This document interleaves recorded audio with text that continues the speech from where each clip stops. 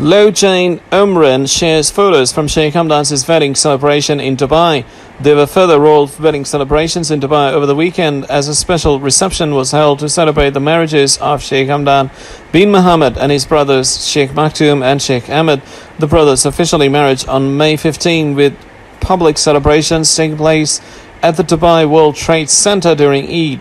But there was another celebration on Friday, June the 14th in Dubai in the company of many well-known personalities from across the Arab world. Among guests was Saudi Arabian television presenter Lojain Omran, who has taken to Instagram to share her congratulations and share the custom-made gowns she wore for the occasion. Omran was master of ceremonies at the reception and made multiple outfit changes throughout the evening, each created by Lebanese designer Shabil Karam.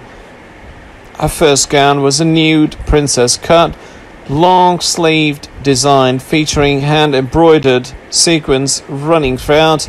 Later in the evening, she then changed into a scoop neck navy gown featuring metallic silver details with flowing sheer sleeves.